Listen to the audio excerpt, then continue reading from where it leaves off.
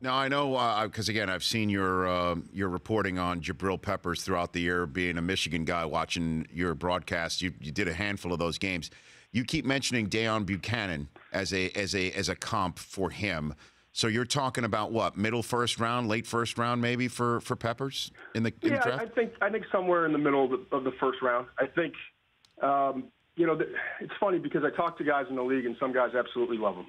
And then I talk to some other guys and they think I've completely overrated him, and that they always point to the fact that he doesn't turn the ball over. I think only one career interception, not a ton of passes broken up, and at his size, can he wind up playing the same type of role, which was kind of a will linebacker, an outside linebacker / nickel guy, who was at his best when he turned him loose up the field as a pass rusher and a disruptive run defender, and did a great job of keeping off of blocks. But the guys that don't like him as much wonder, is he going to be able to play that same type of role in the league because he's so undersized? And Buchanan, when he was coming out, was a safety, an in-the-box safety who was about 207, 208 pounds, and has gone on to play well at Arizona and really adjusted, like I said, to that outside linebacker role for them. But in today's league, the reason I like him so much, you need versatile players that can be on the field all three downs,